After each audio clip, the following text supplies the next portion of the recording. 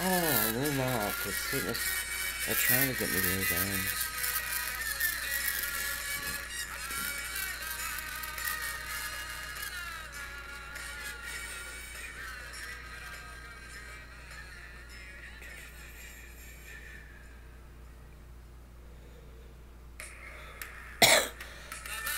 They've been really mean. Really mean.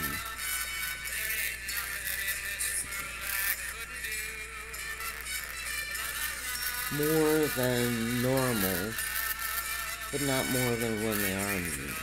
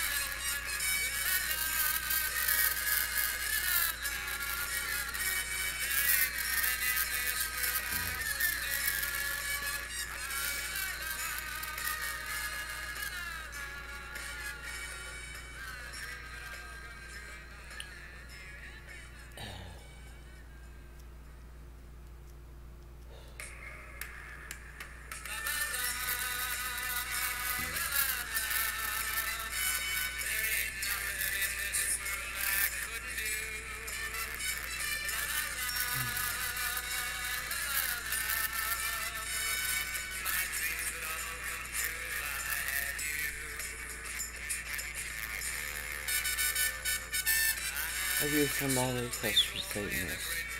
Affirm me, affirm, affirm me, affirm.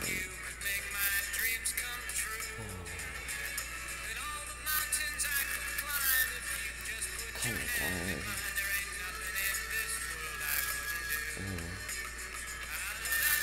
I'm gonna try to lay down.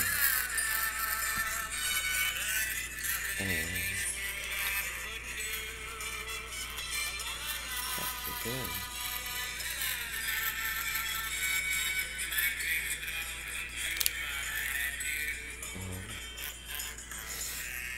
Pretty much.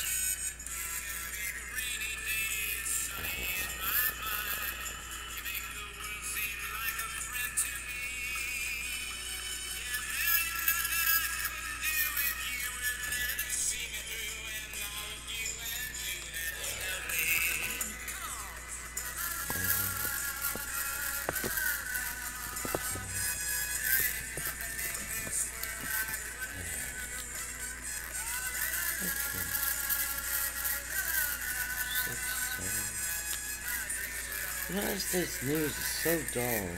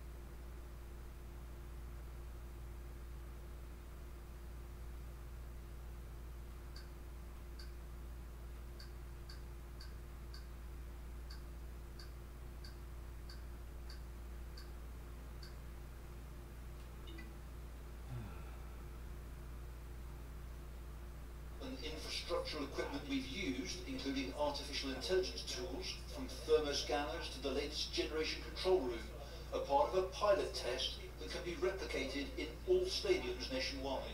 Several events have been planned throughout the capital that is gearing up for Friday. In Piazza del Popolo, inside what has been described as Europe's largest fan zone, 2 maxi screens will allow football lovers to watch matches.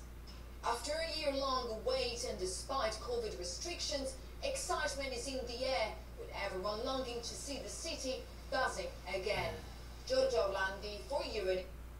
The headline reads, thermal scanners and artificial intelligence in place for opening of Rome Games. The US and UK have condemned the verdict, while the European Union says it's Russia's most serious effort to date to suppress independent political opposition. Hermione G has the story. A Russian court has outlawed opposition politician Alexei Navalny's nationwide political organization on the grounds that it's extremist.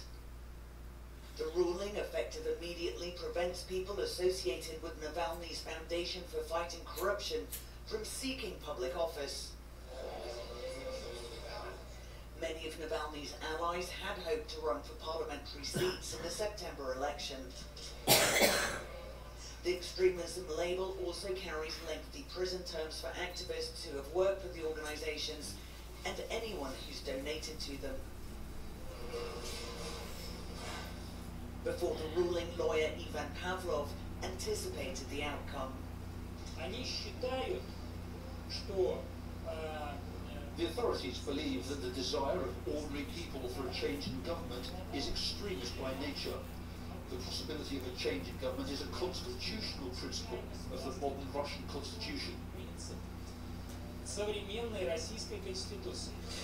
Navalny was arrested in January when he returned from Germany, where he spent 5 months recovering from poisoning, an accusation that Russian officials reject. In February, Navalny was given a 2.5-year prison term for violating the terms of a suspended sentence from a 2014 embezzlement conviction that he dismissed as politically motivated. Hermione G, Euronews. Still to come on Euronews now, sound tests on whales have been approved in Norway. The plan is to see how they respond to man-made ocean noise, but animal rights activists say the experiment could be detrimental to both the whales and humans. We'll have the full story after the break.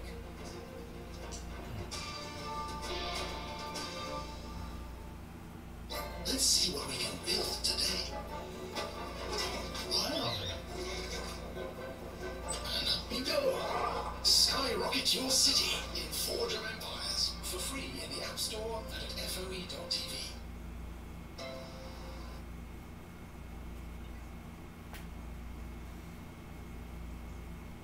Feel really angry at the time? After the music definitely sent the recording to your mother. I sat there for about 10 minutes afterwards. I couldn't even speak. I called Maida and I said, you are to pack your bag. And you are coming home. The Ontario Women's Hockey Association permanently suspended Feldman with no chance of reinstatement for 15 years. But despite that ban, Feldman is still coaching. He moved the team down to Florida. Posts on social media show him on the ice. A lawyer for Feldman tells CBC News that the allegations are false, but wouldn't comment on the recording. The OWHA and Hockey Canada say they have no jurisdiction over private hockey programs on either side of the border. There's no mechanism to enforce any type of regulation of what he does in his own business. Leaving the parents and players who spoke out wondering how a lifetime suspension didn't even last a season. Jonathan Gatehouse, CBC News, Toronto. Well, thank you both for joining us. I just want to explain to people, because the space here is so tight and we can't socially distance, that's why we have to wear the masks. But we have to be together because this is a conversation we have to have. Jeff, you wrote some pretty startling words about your experience door knocking in 2014. Can you give us a sense of what you saw, what you experienced then? Well, it became evident when I first started canvassing that I had a very different experience from the candidate in the election prior to me. And it was unique because Ali Chabar had run in an election 10 months prior to me because it was a by-election. So it was still fresh in the minds of everyone at the doors that Ali had knocked on the doors. And very early on, when I would knock on the doors, I would get a lot of comments like, oh boy, this is a surprise. We're excited to see you knocking on her door. And Jeff, I remember people saying, oh, Jeff Bennett, that sounds like a great English name. And just those sorts of comments, and the first couple, you're like, that must be a once-off, but it happened enough over the span of the campaign that I came to realize that Ali's experience running in London West was very different from mine. Don't let them exaggerate my triggers, though. So I know you've read that post, and I wonder, when you read it and when you listen to what Jeff's saying, how recognizable is that language to me? So, first of all, I think I have to commend Jeff for having the courage to stand up, and that's what every Canadian needs to stand up and confront racism and Islamophobia when they see it as they see it. In terms of how recognizable this is what Canada has unfortunately become. This is not what any of us thought of. This is not what any of us think of Canada, but this is what, unfortunately, how things have become. This city, London, has seen Pegida marches regularly. Other kinds of horrible, racist, white supremacist, Islamophobia-fueled things. It's not acceptable. It needs to stop. And it's, by the way, it's not just a London problem. This is a Toronto problem. This is a Montreal problem. This is a Quebec City problem. This is an Alberta problem. This is a Canada problem. So, Jeff, it's one thing to write that, but I think the question sort of I have, and you probably have for yourself, is what did you do about it in the moment? What do you wish you had done? I wish I had spoke up more and used my voice more to address this, and that's even why I wrote this morning, because I think it's ridiculous that here we are in 2021 and this is still an issue that my friend Ali Chabar faces and that this entire community faces, and the rest, like people like me who grew up in a much more privileged position, we've just become too accepting of it. And I hate that it takes something, we're being reactionary here. Like, it takes a travesty for us to stand up and say, oh, something needs to change here. I was aware of this 7 years ago. We were all aware of this 5 days ago. And yet it takes this for us to gather. I wish I had spoke up more 7 years ago. Right approach? I think that's definitely a huge part of it, but there's so much more than it. There's white supremacist groups that are actively militarizing, over 250 of them. That's crazy. And it's something that has just become an accepted part of the Canadian experience, that you can have a group that calls itself the Klan, that calls itself the Soldiers of Odin, that calls itself the 3%ers, and we're okay with that. That needs to change, because for us, it's like you have to have people die for someone to say the word Islamophobia. That's not okay. It needs to change. Let's talk about that word, because in that mosque are politicians.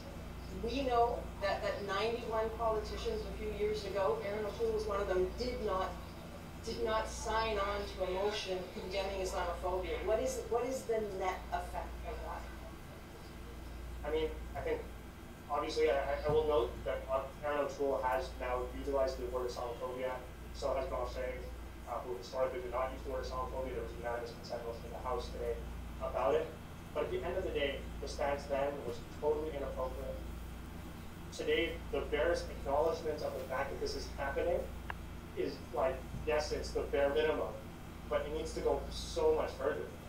Just like, we're now in the position of having to thank people for saying that racism, that hate, that Islamophobia is a real thing. One last thought, just as we began with you. Do you have any thoughts for most of for the people here, Jeff? All I can do is offer apologies that more hasn't been done, and that's what I even wrote in my post. I'm sorry that I haven't stood up more in the past, but all I can do is try and change that going forward, and I think we need more authenticity out of it. We need to recognize that this is systemic racism, it's embedded in our society, and we need to take steps every day. All of us need to look in the mirror and realize that we're a major part of it. Personal steps. Personal steps. Gentlemen, again, thank you very much for your time, for spreading this all with me. Thank you, Mark.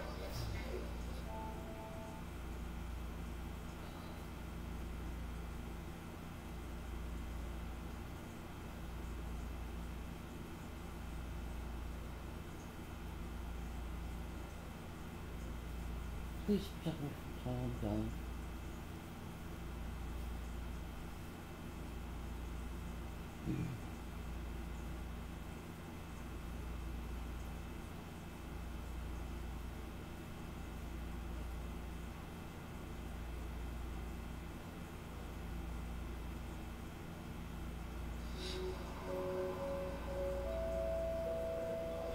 This gas station in northern Israel is at a junction between Arab and Jewish towns, where daily life Tom may be the protector of the Rothschilds. Tom may be the protector of the Rothschilds. The train standard at cars passing here. Last month, chaos surrounded the old gas station Shoshi Stavi's family has run for generations, and the new expansion they were getting set to open. On May 12th, an angry mob of Jewish men, some tied to an extremist group of soccer fans, took over the intersection, looking for Palestinian Arabs. I just saw a lot of people, a lot of flags, bats, noise, shouting, firecrackers. As the town focuses energy on the Jewish funeral I saw yesterday, instead of me, firmly affirm, All the while you're just hoping that your workers are hidden and safe. Well, I knew they were hiding. Everything I saw was basically outside this window. Her son, Naaman, texted his two Arab workers throughout the night as he stood watch. It was naturally terrifying. I was afraid for myself. I was afraid for the business. I was afraid for the people that I know. The crowd was on their doorstep. From the darkness of their hiding spot, Deeb Jerban was in disbelief. We said to each other, what do they want from us? Both of us have worked here for over 15 years, and everybody knows one another. Why us, of all people? It was the end of Ramadan, but instead of celebrating with their family, Durban and Osman Shah huddled in fear for 5 harrowing hours. I had high blood pressure, racing heart, I was scared. I went into shock. The experience uniting them in a way they never imagined. Learning and gaming all at the same time. Home is where your life happens, so get Verizon Fios, the 100% fiber optic network with plans starting at $39.99 per month. Plus, when you upgrade to our fastest speeds, get your next year of Amazon Prime and an Echo Dot on us, only on Verizon. Ups on the streets as well, like here in Akko, one of a handful of Israeli cities with a large Arab population. After the fire, they went from here to the other side and broke everything. But less than a week after hosting a dinner with community members of all faiths, Uri Yeremias' well-known fish restaurant was firebombed by an Arab mob. It's partly because I'm Jewish and partly because I'm representing the coexistence. Yeah? So both of them together makes me an enemy of the radicals. 20 guests and Arab staff, including the chef and sous chef, hid here until it was safe for them to escape. But despite what they went through, Yeremias decided he wouldn't be drawn into an ever-ending spiral of retribution. I decided on the spot that I'm not going to be led by anger or revenge. As he begins to rebuild his restaurant, he says restoring and repairing the delicate balance between Arabs and Jews will be a long and grueling task. One radical with a match in his hand can create a fire that 1,000 brave fire brigade people cannot The Jews strongly opposed peace between the Arabs and the Jews. And are reminded every day how difficult it will be to restore that delicate balance. As we speak, a man on a motorcycle pulls up.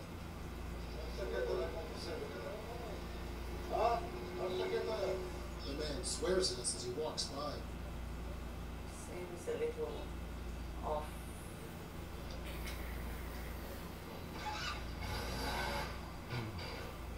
It's not life. The situation now is when our customer hands are all relaxed. One of those guys come a little bit tense. In the weeks since, they've watched as local media have ignored what happened here, a reminder coexistence doesn't mean equality. Nationally, Israeli police have cracked down on people involved in the ethnic riots, but the vast majority of those arrested and charged are Palestinian Arabs. The anxiety of that night still haunts Naaman, bringing home a cruel reality. They were carrying Israeli flags, which really saddens me that the symbol of my country has become something that worries me. The Palestinians could be the Israeli scapegoats the way the Japanese are the United States scapegoats. Especially for Jews with the history of the Holocaust, we should know better. The last month has held up a mirror to Israeli society and all the cracks that come with it that can't be so easily fixed. Stephen D'Souza, CBC News, Jerusalem. More now, let's bring in Fareed Khan. He's with Canadians United Against Hate. Hi, Fareed, good to see you. Thanks for being with us. Thanks for having me. Of course, you're joining us on a very somber afternoon. We're just learning about some of these disturbing details, and I want to get your reaction. London police calling this attack on a family planned, premeditated, and hate motivated.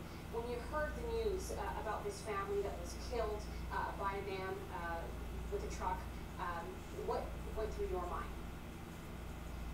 Well, when I learned of the news, I was very emotional. It took me back to the way that I felt when I learned the news of the killing of 6 Muslims in the mosque in Quebec City. The fact that anyone can have so much hate in their heart that they would go out and plan such a heinous act is absolutely unspeakable. But it also shows that Islamophobia is real. I mean, there are people who still deny that there is Islamophobia in this country, and that there are people who are willing to commit acts of violence against Muslims. And this is the latest tragedy. We've had other attacks on Muslims in Alberta. We've had the killing of last year of a volunteer at a mosque in Toronto. So we have to come to terms with this. Not only the people in the Muslim community, we have to take action, but Canadians have to take action and decide what kind of nation they want. Do they want a nation that gives people motivation to do these types of violent acts, or do we want a nation where we live together in peace? I'm just still reeling from hearing the news. So we heard there a 20-year-old man charged with both murder and manslaughter.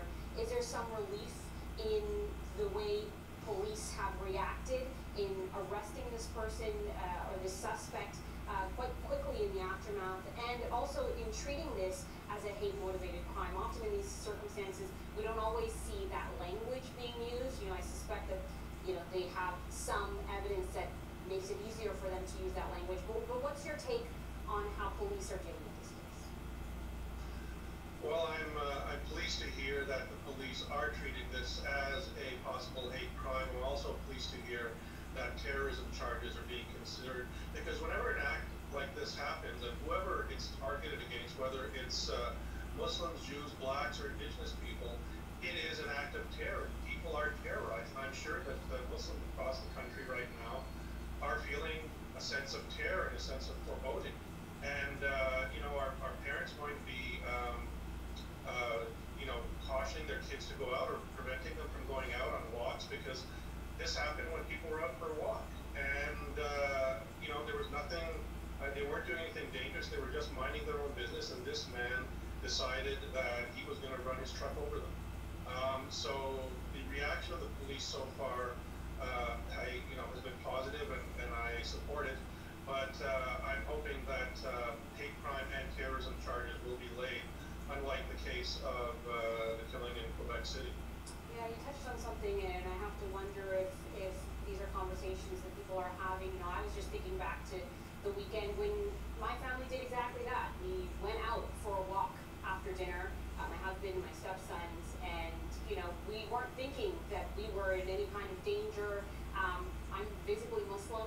Do you think that this is a conversation that people are having about feeling unsafe? I believe it was the mayor of London did want to reassure people that London was safe and that they were standing strong with them. How important is it to have that messaging from leaders, and how do you think Muslim families are feeling tonight?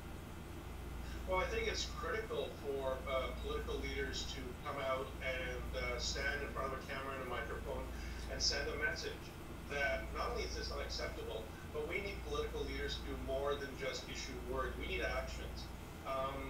The government committed some funds towards an anti-hate strategy, but we haven't seen much leadership beyond giving money.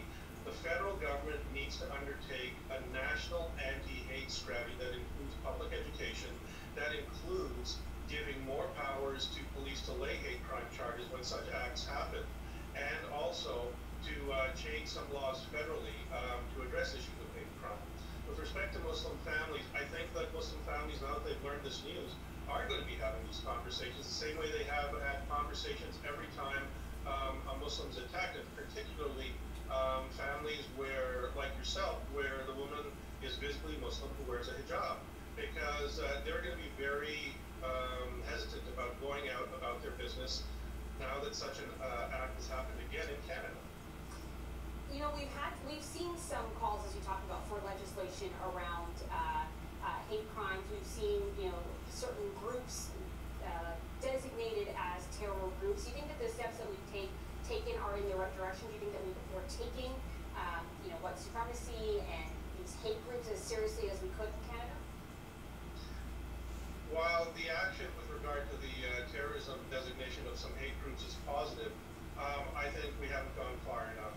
There are other hate groups out there with white supremacist attitudes, anti-Muslim, anti-black, anti-Indigenous, anti-immigrant, and they need to be brought under the umbrella of such designations.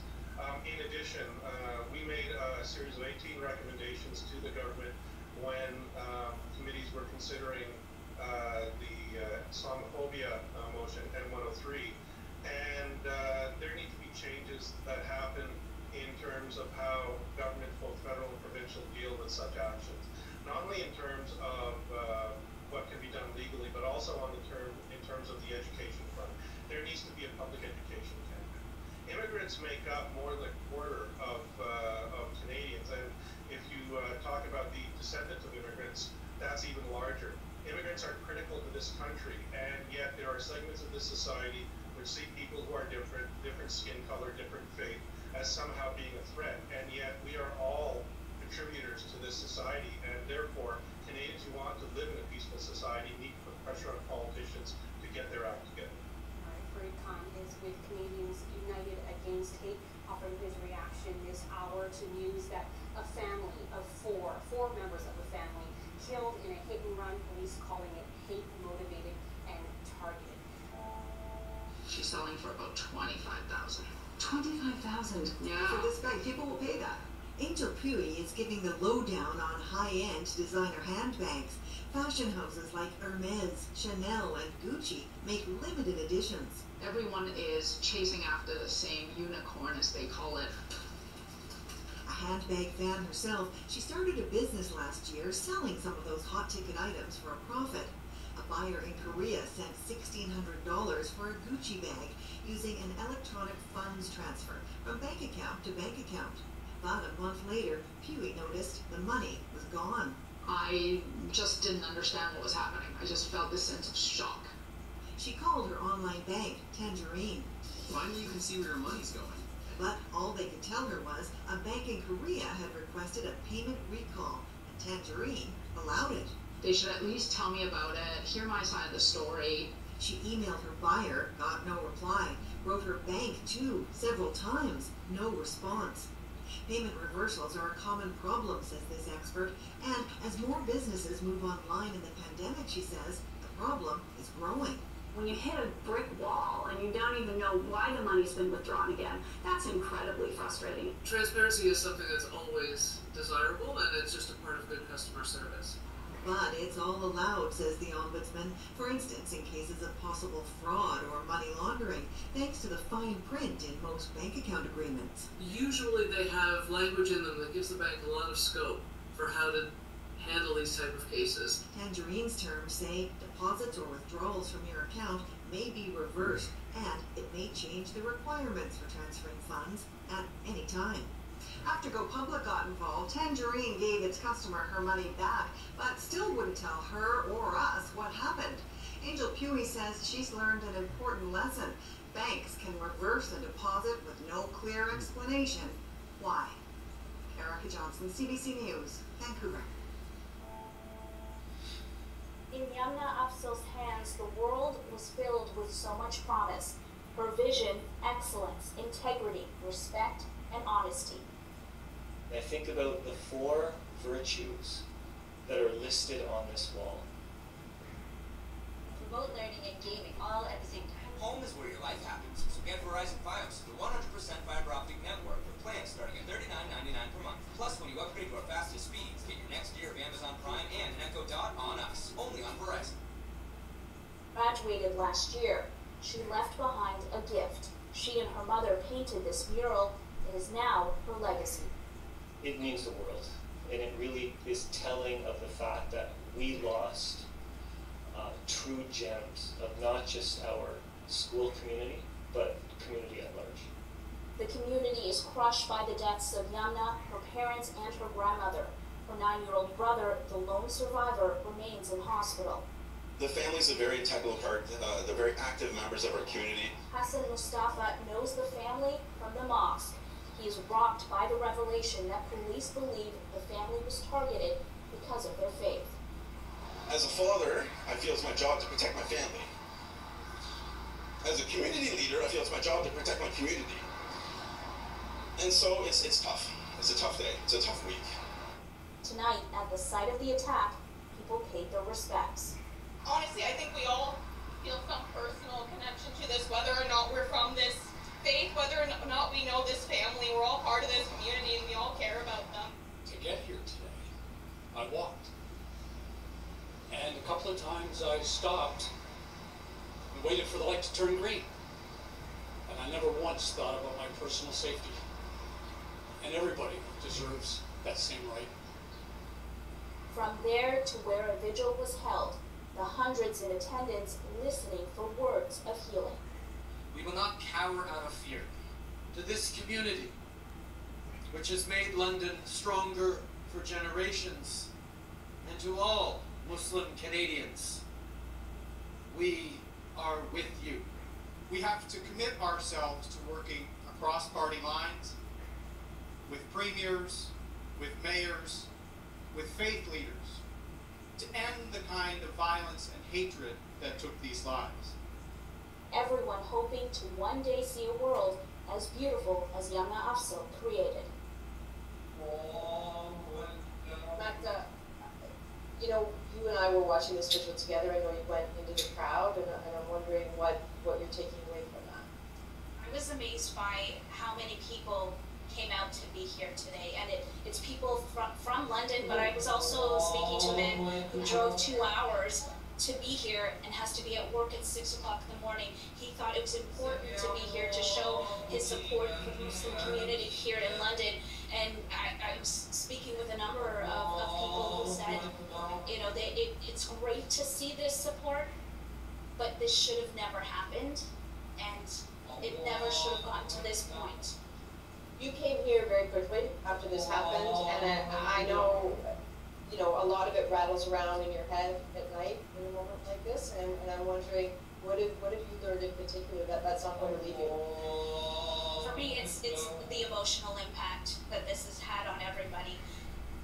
Every conversation that I had, at some point, people would break down. This hits home for this community, for the Muslim community and beyond. Everybody thinks about their own families and how they could have been there at that time as well. And it's really not about a division. This should matter to everybody. Indeed. Thank you very much.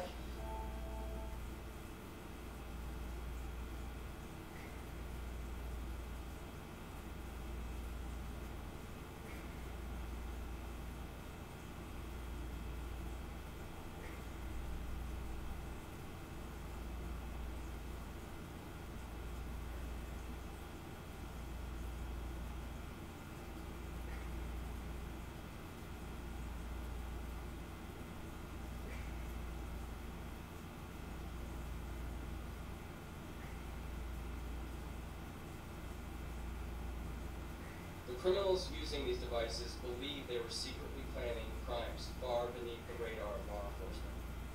But in reality, the criminals were not underneath the radar. They were on it. The FBI was monitoring those conversations. The very devices that the criminals used to hide their crimes were actually a beacon for law enforcement. The criminal users didn't know that for more than 18 months, the FBI captured more than 27 million messages between users around the world who had their criminal discussions reviewed, reported, and translated by the FBI. Until the Anna platform was taken down yesterday. One after the other, major websites went down across the globe. E-commerce giant Amazon was hit, along with social media companies, major news organizations, even the UK government. The culprit?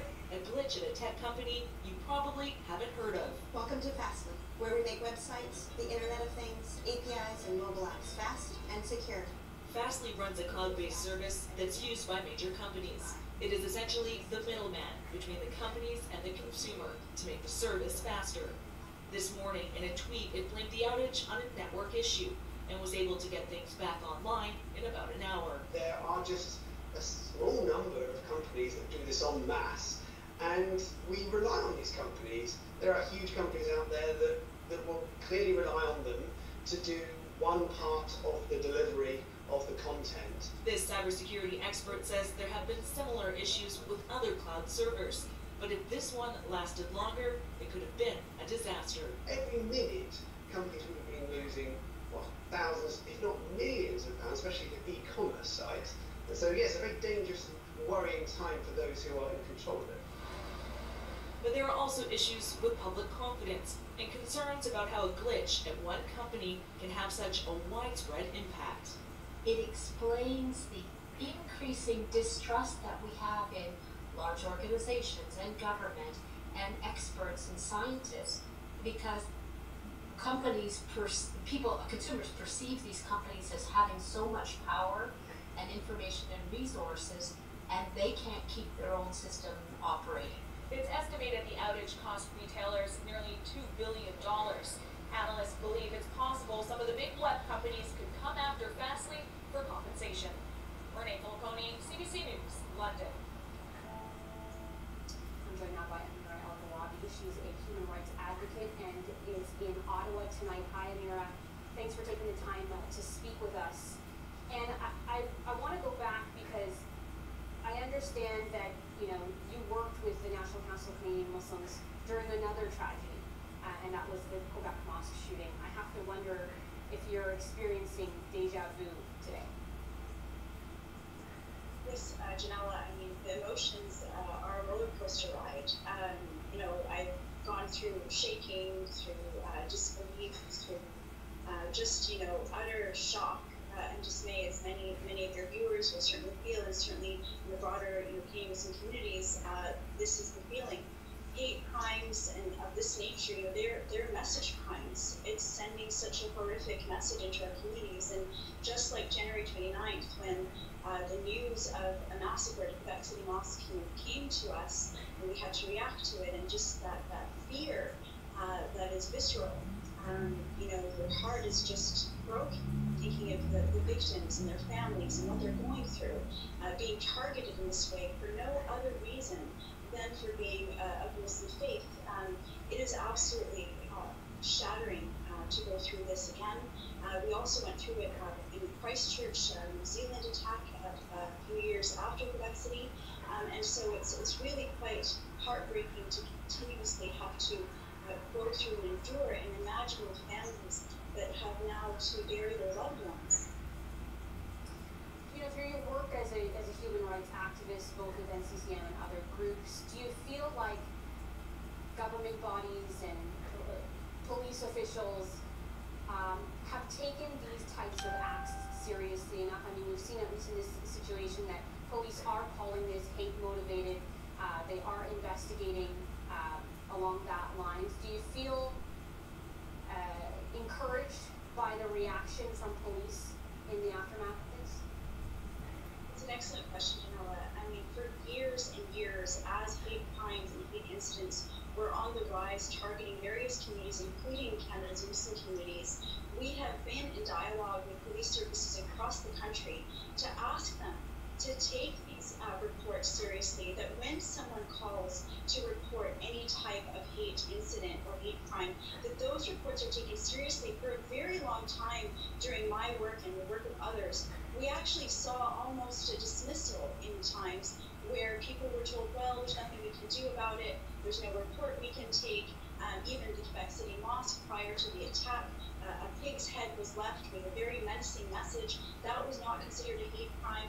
And so what we have seen time and time again is that police services have not necessarily always taken these types of crimes as seriously as necessary. So to hear now that there is evidence that we have yet to see that this mass murder was motivated by hate is very important that comes out, because rumors also will tend to swirl, and we do need our public authorities to tell us and provide us the information, because the fear, that vacuum that we all sort of exist in once something like this happens, where we don't know what's going on, is also very dangerous and very frightening.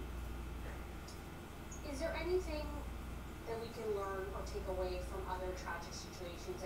You were in the middle of this unspeakable tragedy and grief in Quebec when these 6 men were gunned down.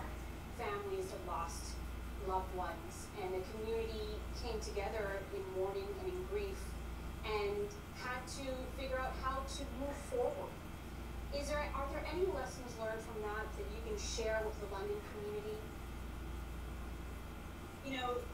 The outpouring of love and support from fellow Canadians from coast to coast to coast, is always what keeps us going through moments like this. That solidarity, that allyship, I've already been receiving calls from folks right across Canada saying, that they stand with our communities and that they will stand up to hate wherever they find it. So those messages are important. You asked earlier of Imam Munir about, the role of elected officials. Their role is critical to send out a very strong message that hate against any community must be stood against. And then, of course, we have to think about the impact of online hate. And this is something that came out from Quebec City and from other tragedies like this, in which we have to question, this perpetrator that is now accused of killing these four beautiful people, was he exposed to the vitriol, the racist hatred that is unfortunately permeating our online spaces in which we're waiting for the federal government to take action on? So we really do have to look at this holistically. It is about community reaction and action, proactivity, and it is also about our elected officials doing the right thing, taking responsibility of whatever environment and climate that we now find ourselves in. What are the mechanisms we can put into place to ensure people's safety and inclusion in our communities? Amira Al-Awad, who's a human rights advocate, who joins us from Ottawa tonight. Thanks so much. Quarantine hotels are expensive and unpopular. 14 days of isolation an inconvenience. Soon, some Canadians could skip both. Travelers would have to be fully vaccinated 14 days or more prior to their arrival. And they will still be required to have a negative pre-departure PCR test result and required to be tested upon arrival. People will still have to quarantine at home until they get their test result. If negative, the isolation ends immediately. The target is early July, but the timelines will be driven by the disease rather than the date, based on case counts and vaccination rates. Our border measures will take into account these kind of benchmarks, such as the 75-20, and where we're at with that. The exemption will apply to Canadian citizens and permanent residents who are fully vaccinated with a Health Canada approved vaccine. So this would be AstraZeneca, Johnson & Johnson, Pfizer, and Moderna. And of course, we'll be assessing other vaccines as we move forward into other phases. So David, this is clearly, it's a critical, but it's just one small step towards reopening, not the comprehensive plan some people are looking for.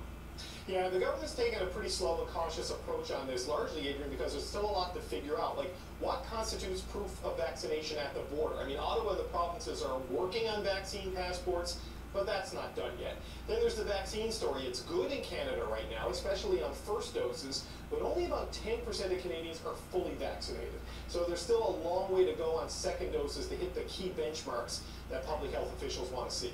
And so what about the provinces? How are they factoring into this? Yeah, there's a broad range of opinions at the provincial level in terms of how fast you move on the border. Some are keen on it, but then you've got like Ontario, it's running ads, it's writing letters demanding tougher measures to deal with variants. So the consensus isn't there yet. There is an appetite for a clear step-by-step plan. Today, all they got was a baby step. All right, David Cochran in Ottawa. Thank you, David. Thank you.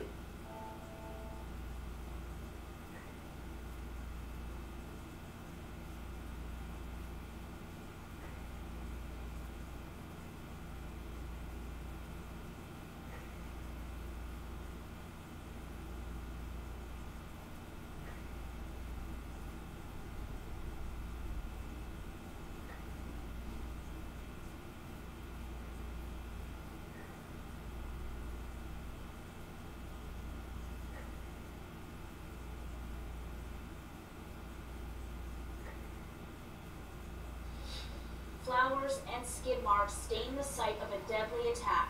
Here is where police say a man motivated by hate ran down a Muslim family just out for a walk. Actually seeing that and hearing about it and being right there is just, it's awful. Paige Martin drove by the scene just after it happened. She saw people performing CPR trying to save lives. But a 74-year-old woman died here. A man and woman in their 40s and a 15-year-old girl were rushed to hospital and died. The lone survivor in hospital with serious injuries tonight, a 9-year-old boy. I have nieces and nephews that are that age.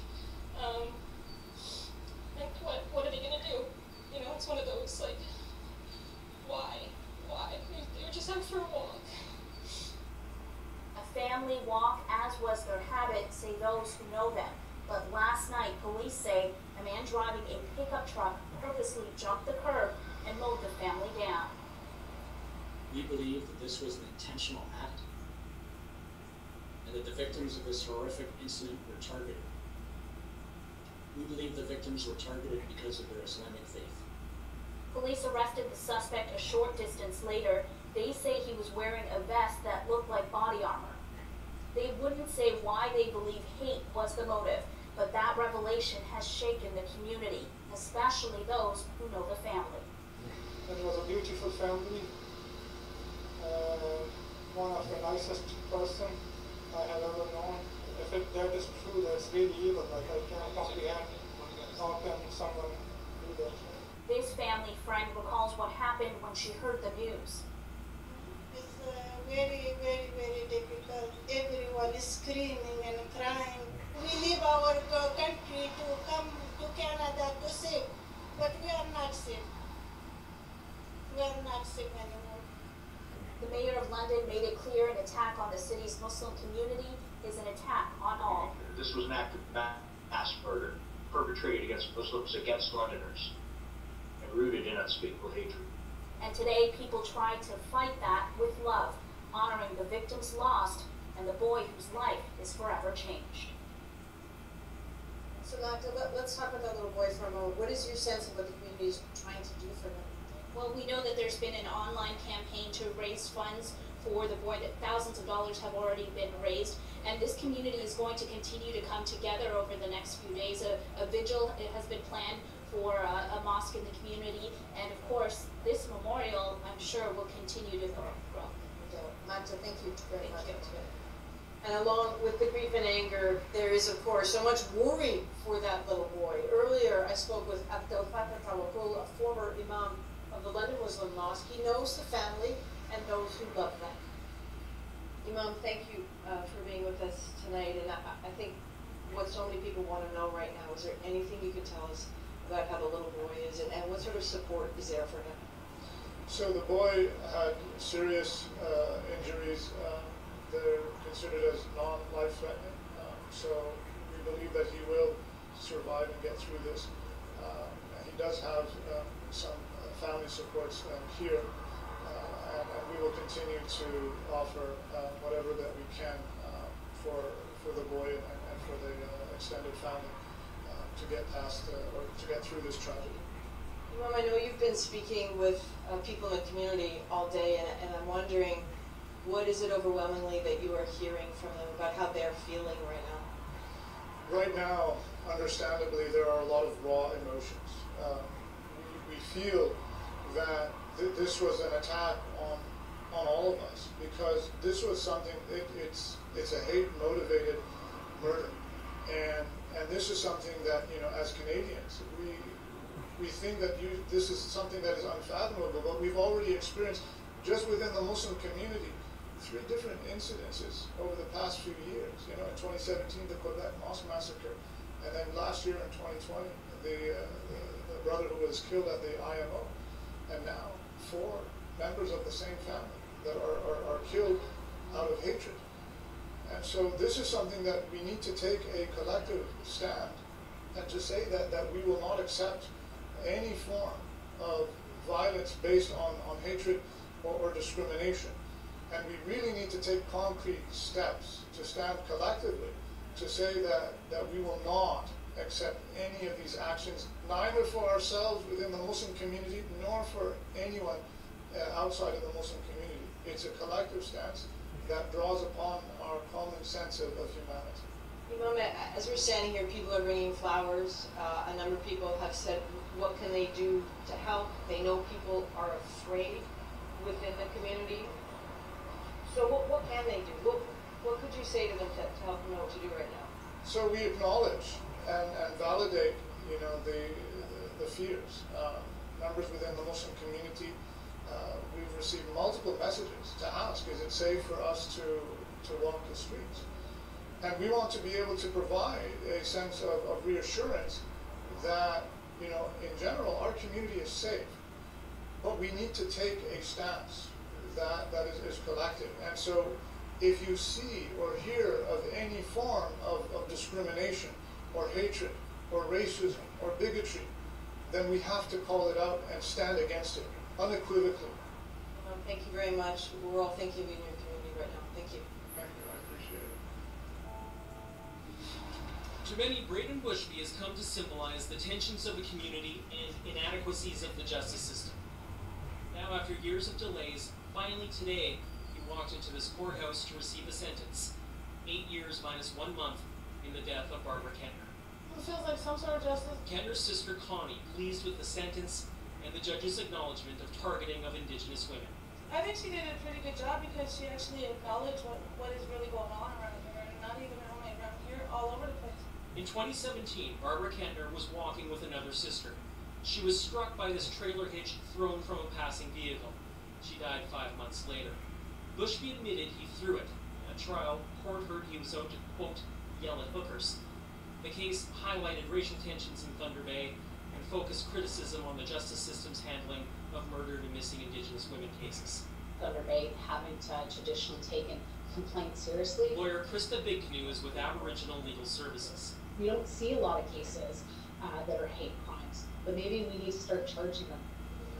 Compounding frustration, delays getting to trial, charges downgraded, tensions felt all around.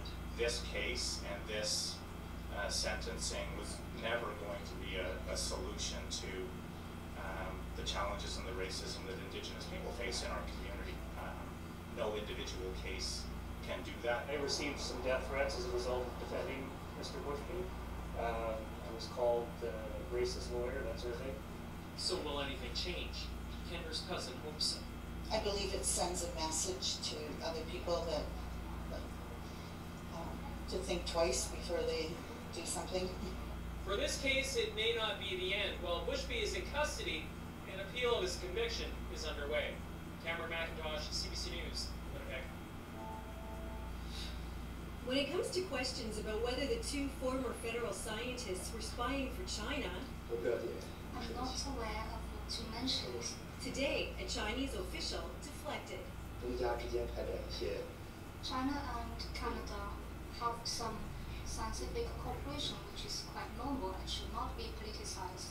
But it already is. We don't know why Doctors Chu and Chang were fired. We don't know how a scientist from the People's Liberation Army gained access to the Winnipeg lab. In 2019, Jiango Chu, her biologist husband Qiding Chang, and her Chinese students were stripped of their security clearances and escorted from the National Microbiology Lab in Winnipeg, just months after Chu sent a shipment of Ebola and Hennepin viruses to the Wuhan Institute of Virology. Will he acknowledge espionage was involved in the Winnipeg lab incident? The Public Health Agency has agreed to give unredacted documents to the National Security and Intelligence Committee of Parliamentarians, which has the highest security clearance. This work can't be done without teamwork. In 2018, Chu received a Governor General's Award for Innovation for her work on a treatment for Ebola. Some of that work was done with scientists affiliated with the Chinese military. This needs to be a wake-up call for Canada. It appears that, what we might well call Chinese agents infiltrated one of the highest prized national security elements when it comes to biosecurity. This security expert agrees. If there's information that's going from us to a hostile foreign state, that is something that has significant ramifications. Despite regular visits to their two Winnipeg homes, Chu and Chang have never been reached for comment. The two scientists remain under RCMP investigation. Their whereabouts are unknown. Karen Pauls, CBC News, Winnipeg. 2 weeks before this, Capitol Police Intelligence knew Trump supporters were planning to storm the Capitol with weapons, but it underestimated the threat and failed to pass it up or down the security chain. Clearly a failure of leadership. I want to be clear, the men and women of the Capitol Police that were out there defending the Capitol, and the men and women who were in the Capitol did heroic actions. Capitol officers were grossly ill-prepared. Only 10 were fully trained to use all the non-lethal munitions for riot control. and much of their equipment was defective or out of reach that day. This was like the Super Bowl of domestic terrorism, and they should have been planning ahead. The report also faults the Department of Homeland Security and the FBI, who alerted Capitol Police of potential, quote, war only the night before and almost casually in an email. It was just amazing that intelligence did not get in the right hands. Our country has had enough. But nowhere in the report is any critique of Donald Trump's role. A credible report. Time to move on, according to Republican senators, who just 10 days ago blocked any independent commission into January 6th. But out of fear or fealty to Donald Trump, the Republican minority just prevented the American people from getting the full truth about January 6th. Today's report on the attack was the most extensive yet, but deliberately steered away from the contentious questions in order to get bipartisan support. Democrats have not backed off, but Republicans aren't budging either, saying the dozens of recommendations, plus federal charges against more than 500 people, are enough. No need, said one Republican senator, for political voyeurism. Susan Holston, CBC News, Washington.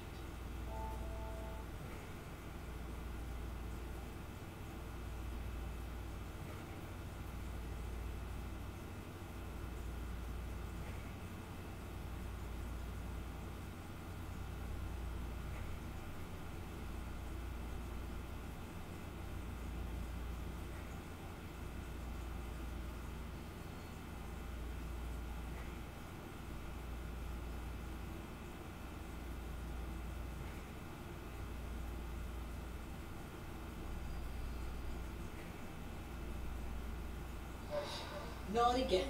It's a heartbroken refrain, because the news today is horrific and the latest in a painful loop of violence.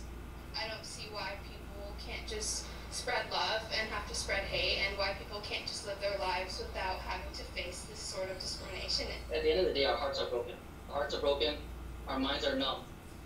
Right? We are reminded of the worst kind of situation that can happen to our community. A reminder of a recent history that is dark and ugly.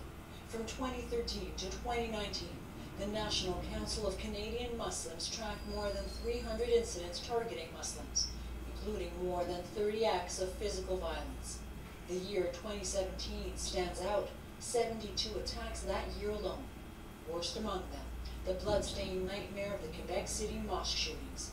In a community still recovering from the murders of 6 men there, leaders say today's news pierced their hearts. It's the saddest news that I heard this year. Labidi says what happened in his mosque could have been a lesson, should have been a message against hatred. And we should work together to fight against racism and hate crime. Calls condemning today's violence are mounting, and advocates say police calling the London attack a hate crime helps the fight against it. And we do need our public authorities to tell us and provide us the information, because the fear, that vacuum that we all sort of exist in once something like this happens, where we don't know what's going on, is also very dangerous and very frightening. As the shock settles, more questions. The hope is more answers will emerge. While in Toronto, the lights were dimmed to mark a dark day drawing to a close. Joanna Vermiliotis, CBC News, Toronto. 4 members of a family struck and killed last night a 20-year-old man in custody facing murder and manslaughter charges in an act that police are calling premeditated and hate-motivated. A 9-year-old boy, the only survivor, in hospital tonight. I want to bring in Dr. Munir Al-Qasim. He's the Imam of the Islamic Center of Southwestern Ontario. He joins me now from London, Ontario. And Imam, I want to first express my condolences, because I understand that you've been in touch with the family. What can you tell me about who they were and how they're being remembered? Well, thank you for giving me this opportunity to get out some of the energy that I have been gathering since early this morning. You asked about the immediate family. Unfortunately, someone decided last night that only a 9-year-old boy will stay alive, hopefully. Now, I spoke with the uncle of the mother, who is, devastated, obviously, by what happened, and they asked for their privacy to be respected, the first thing that he said, please send the message that members of the community will not react in an angry fashion, and that we will show, love. We will rise above retribution. We will not engage in back and forth manifestation of anger. So this is something that really assured me that together we will be able to handle the situation that is extremely tragic. I can't find words to describe it in a way that is, number one, pleasing to God, and number two, responsible enough for the rest of the community. Obviously, so much grief, I'm sure, in London tonight, in the Muslim community and beyond. I have to wonder if there's also fear about, feeling like this family who was out going for a walk after dinner and was targeted specifically for their faith, as police have said. Is there fear in the community this evening as you're hearing this news? Absolutely, you coined, the feeling. Fear is widespread, and it is quite justifiable. I have to tell you, yesterday, when it happened, I was sitting with my small family, on the porch of our house, and I kept hearing the sirens back and forth. I didn't know what's happening. Everybody was enjoying a nice, breezy evening in London, Ontario, and someone decided not to let 4 members of a family return home after such a stroll on peaceful London, on beautiful London. Now, since this morning, I could take some, but many other phone calls are waiting to be answered. People are expressing fear, especially women who obviously are quite visible. They are saying, we are afraid to go out. We are afraid to go and engage in routine daily activities, and this is not right. We have to do something to calm down this fear, and until when are we going to allow dates of the calendar to be engraved in our subconsciousness, whether it is attacks against women in Alberta, whether it is Quebec City, whether it is the IMO in Rexdale, whether it is London, Ontario. We will definitely remember this date, but it's not only remembrance. We've got to do something. I'm glad to hear what your guest before me mentioned about the need for action, not to make statements by politicians. I'm curious also, we just heard from the mayor here before we came to you, what it means to hear from a leader of the city like that, talking about, the fact that Muslims are a part of the community, that they are valued, calling this a mass murder and an act of hate. How important is it and meaningful is it to hear leaders speak in that way? I have to say that our mayor in London is extremely close to our community. There isn't an event where he is not with us, and we communicate quite openly about things, and I think he described it as it is. It's a mass murder. It's an act of terrorism. It's an act that should be called for what it is, and we've got to deal with hatred on the educational front, on the political front, on the social front. We've got to prevent this from ever happening again. So we do appreciate what the mayor is doing, and we know that he really meant every word he said. And we also have a close relationship with our police services in London. See, I served for 7 years as a Muslim chaplain with the London Police Services Board, and we work very closely. You know, the community is growing, but one act like this will dampen the spirit of an entire community. And by the way, London, Ontario, for people who don't know, has one of the largest Muslim populations per capita, perhaps in North America after Dearborn. So we are quite visible as a community, and we have people engaged in different aspects in serving this community. So we don't want people to be alienated and live in fear. And you know, already I had my daughters saying that we are afraid to take, you know, my grandchildren for a stroll in the park.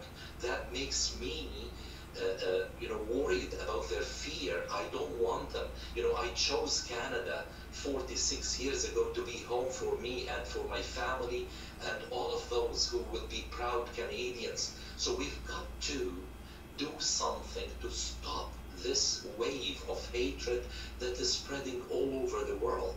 This is Canada, and we want to keep it a peaceful and loving country for our children.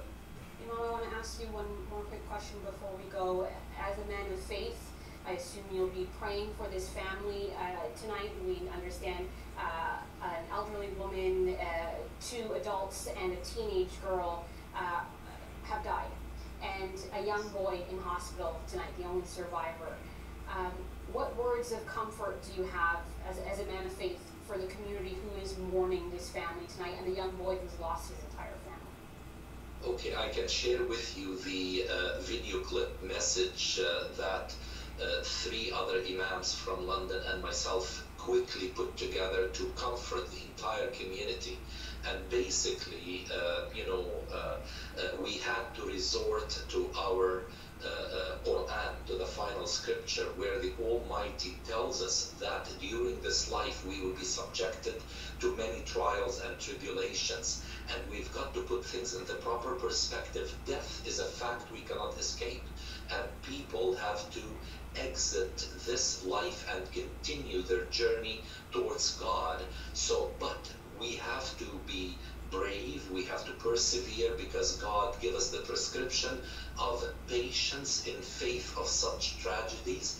And also there's a message from chapter 36 of Quran which really says, do not follow an evil act with an act similar to it, but rather, you know, follow that with something good so that it will eliminate it. So this was the message to the community, that we shouldn't let our anger be translated into negative energy.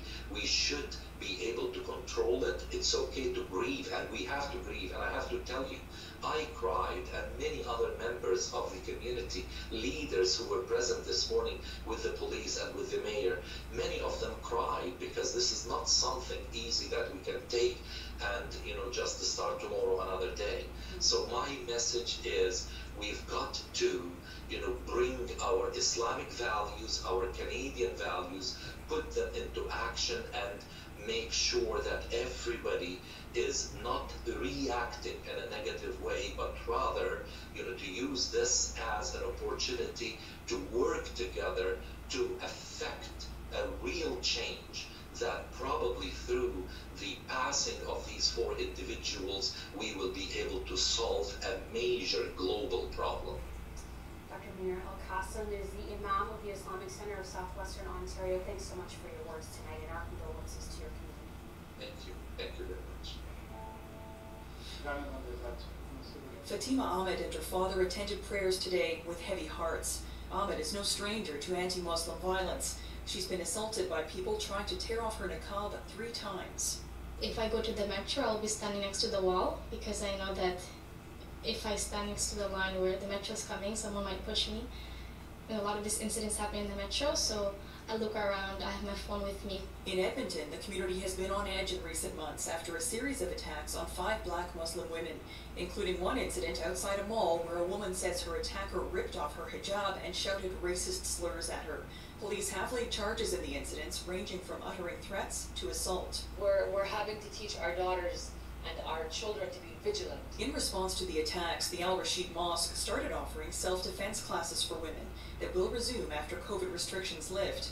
Still, Muslim leaders are having difficult conversations with young girls who are afraid to express their faith. We no longer want to wear hijab. We're too afraid to wear it. What if something happens when I'm walking to school? What if you're not there to protect me? That is heartbreaking to see how this is affecting young girls, this is affecting our future generation. Today, an emotional condemnation of anti-Muslim violence from Calgary's mayor. Let's not say that was isolated. That was a bad person. Let's understand that when people of color raise these concerns, let's not say you're oversensitive. The National Council of Canadian Muslims says from 2013 to 2019, there were more than 300 Islamophobic incidents around the country, including more than 30 acts of physical violence. Alison Dempster, CBC News, Edmonton.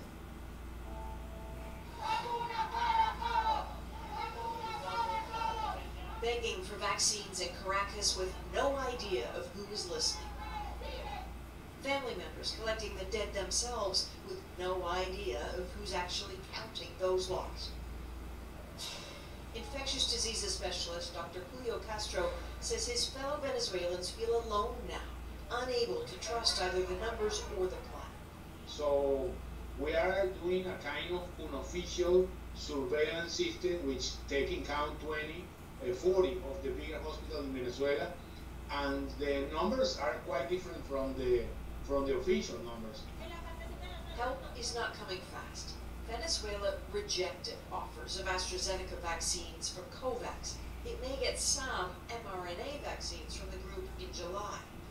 The United States has excluded Venezuela from its vaccination donations for now, citing a lack of transparency about how the country has handled COVID. And deals made with Russian and Chinese firms haven't seen promised deliveries arrive in sufficient numbers. The black market, though, is surging for those with means, paying up to hundreds of dollars for a shot. This is irregular, this is unethical, and this is dangerous for people. And Dr. Castro worries the once wealthy nation is now so mismanaged it has no resilience to handle either the illness or more economic collapse. Humanitarian crisis is the worst case scenario for Venezuela, and we are in the middle of that. Doctors live in the country. This is where COVID's global complications get uglier. For the first year of the pandemic, it was a problem for wealthier countries, perhaps because they tend to have older populations. But something happened a few weeks ago in May. On a single day, the pandemic flipped. With vaccines available for the rich, the death rates in higher and middle-income countries dropped below those in lower-income countries for the very first time.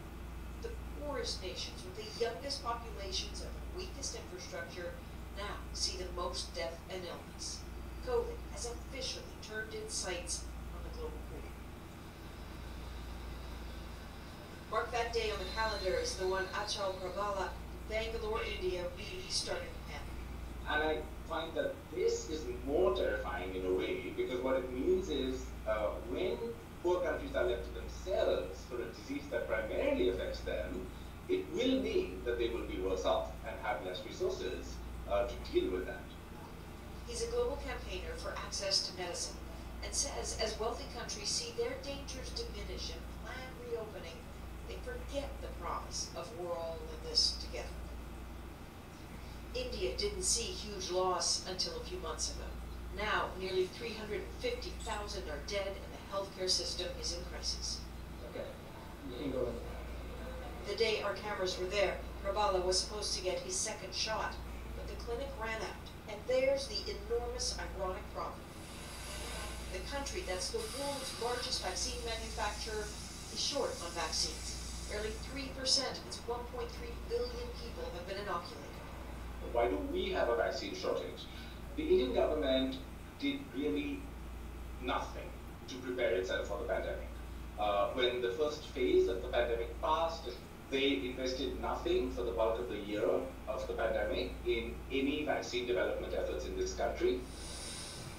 India's Serum Institute did have COVAX contracts to supply 92 of the world's poorest countries with vaccines, enough for 4 million people relying on that help.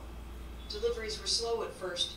Then, once the virus started wreaking havoc in India, deliveries stopped totally. And given that these vaccines were being made in our borders, the government had the authority to restrict those exports. countries that are waiting for vaccines from India, vaccines that are now not coming, what are they going to do? Well, they have decided that they cannot rely on the COVAX facility, which is what promised them these vaccines. So it's failed dismally. And so what they did is to prepare themselves by buying vaccines on their own. One of the problems is that any country that woke up late to understanding that it needs a large supply of vaccines is now at the back of the queue. Some of those countries now trying to make deals for vaccines really don't have the means to pay for them, like Nigeria. Of its 200 million people, less than 1% are vaccinated. It has among the fewest doctors per capita in the developing world. And so little testing, it looks like there's very little COVID, but the virus shows its cruelties.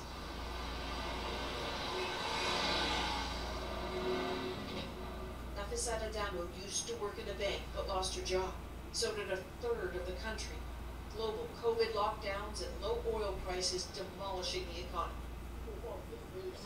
I don't get help from any government. I don't get help from anybody. I am on my own. No jobs and a creeping sense of feeling unsafe. Surging violence in Nigeria, a side effect of being an unvaccinated and fragile country. There are kidnapping, more robbery, more killing, more bandit, more Boko Haram. A lot of things. The only trigger that we know right now that has led to this is this gross economic, recession that we've experienced. So the sooner we get this pandemic over, the better for the whole world. Edwin Akuria is the Africa director for the One campaign, a global effort to end poverty. As shocked as he is by what's happening in Nigeria, he's baffled by this country. Look at the number of vaccines per capita each nation has secured.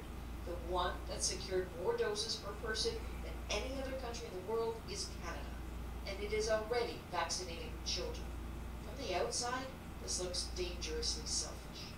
It may be great for the political landscape, but while you are vaccinating children over the age of 12, just remember that health workers in some low-income country who are also facing this virus every day do not have access to a vaccine. Remember that as long as the virus remains with them, remains in those places, it continues to mutate, it will come back to your own population in the long run, and then every effort you've made before will be wasted. And if the medical humanitarian argument does not inspire sharing vaccines immediately, maybe an economic one will. Once the virus is ravaging in other places of the earth, everything that Canada needs from those places, or they're supposed to be selling to those places, will not be there, right? The bulk of the world always feared they'd be left behind, and now they see it happening. See politics at play, not cooperation. In the very moment, sharing matters most.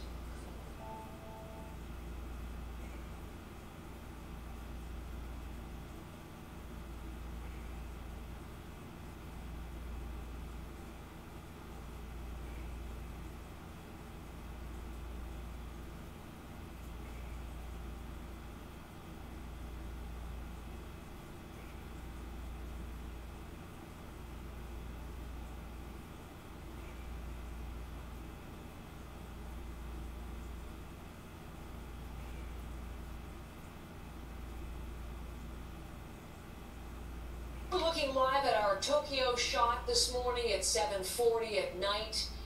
Tokyo Bay there and the city all lit up and set to receive the athletes, the support staff in under 50 days for the Olympic Games. The International Olympic Committee holding its final executive board meeting before leaving for the Olympics. There continues to be momentum and a belief that they are pushing ahead to hosting them, but there continue to be safety concerns. Tokyo and a number of other prefectures still in a state of emergency will be till the end of June. There is a fourth wave of COVID cases. Numbers are high. Vaccination is low, less than 5% of the Japanese population. This morning, a top virologist in the country spoke out saying it is 100% impossible to have a zero-risk games. And that's having an impact on people set to work on those games. The volunteers who are key Japanese broadcaster today, word that 3,500 volunteers have quit. These are volunteers specifically who have roles in the city, helping people with transportation, for example, and that's in addition to 10,000 volunteers who've also dropped out, volunteers who were supposed to have roles specifically at Olympic venues, which got us wondering about what is happening within that volunteer corps. They are such an important part of the hosting of any Olympic Games. And so this morning, we meet Barbara Haltis, who's a volunteer. She is in Hamburg, Germany, going to be back in Tokyo. There's a reason that she is there, but normally in Tokyo. And Barbara, welcome to our program and to Canadians as we introduce you this morning. Nice to meet you. I have a picture of you, Barbara, already in your Olympic volunteer uniform. Let's look at that together. So you already have it. You've already been had that distributed to you. Do you know what your specific role will be or where you'll be working? Yeah, I'll be at the Olympics as well as the Paralympics. So at the Olympics, I'm in event services at the Ariake Stadium for tennis, and so anything to do with spectators. And for the Paralympics, I'm part of the protocol team and supposedly working in the lounges for the IOC family. Okay, so lots of interactions with people in your role, one of thousands of roles for volunteers. What kind of protections have you been given? Saw you in a mask there. Yes, exactly. Well, that was added to our uniforms. So we were given 2 cloth masks. They told us also we're going to get a little bottle of hand sanitizer that was not yet distributed. I guess we get that at the venues, as well as this little PDF booklet that we were supposed to print out, in which we write in for 14 days before we start our shift, measure our temperatures and write down any symptoms that we might have. And what about vaccine for you as a volunteer? No word on that, no testing at all, no vaccines. So a couple of masks, a tiny bottle of sanitizer, a record for you to keep, and no vaccination. How do you feel about the level of protection you're being given? Oh, it's absolutely insufficient. We know that there's not going to be 100% safety at all from the virus, no matter it can't escape testing, it can't even escape vaccines, but still that would be an added level of protection. But the volunteers, that large group, is completely forgotten, as well as local staff. Think of all the drivers that drive athletes to and from venues. Those are not being talked about. So is that why I mentioned those huge numbers, 3,500 we're hearing today in the city, 10,000 from the volunteer corps at the venues having quit already. Is that what you think has driven them not to show up?